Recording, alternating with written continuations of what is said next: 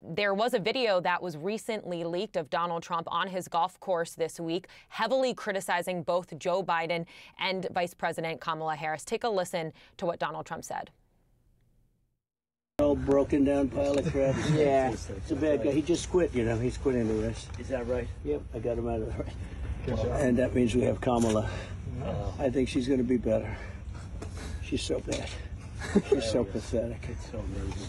It's just so bad. So I just can't imagine. But can you imagine that guy with dealing with Putin and the president of China, who's a fierce person? He's a fierce man, a very tough guy.